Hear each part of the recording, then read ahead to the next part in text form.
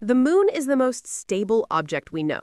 So what happens if it suddenly splits in half? Not shattered, just a perfect, impossible crack, cutting it into two giant pieces. Scientists say this scenario defies physics, but let's imagine it anyway, because the consequences would be devastating. A split moon means instant gravitational chaos. Earth's tides, once governed by a single lunar pole, are now at the mercy of two competing gravity sources. Oceans surge in unpredictable patterns. Massive tidal walls slam into one coast, while on the other side of the world, the sea is sucked outward, exposing the barren seafloor for miles. Global flooding isn't a possibility. It's a certainty, happening within hours. But that's only the beginning. The two halves of the moon wouldn't sit still. Their orbits would drift, pulling at each other, creating a gravitational tug-of-war on Earth's crust. The planet itself would groan under the strain, triggering a chain reaction of earthquakes and volcanic eruptions on a scale we've never witnessed.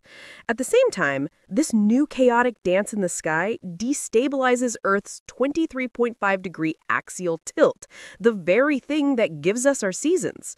Summer and winter would become distorted, unpredictable concepts spiraling our climate into ruin. But here's the part that is rarely discussed.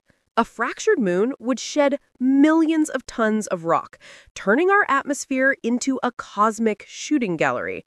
Earth becomes a constant meteor target.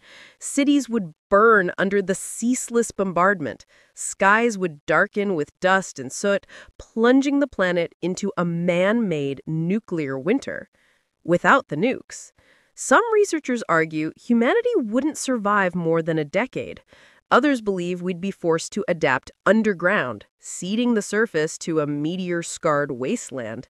But there's a darker question hiding behind the destruction.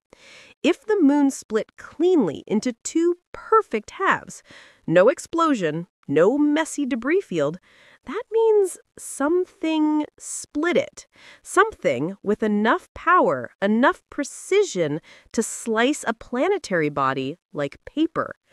And if that something is out there, the end of the moon would be the least of our problems.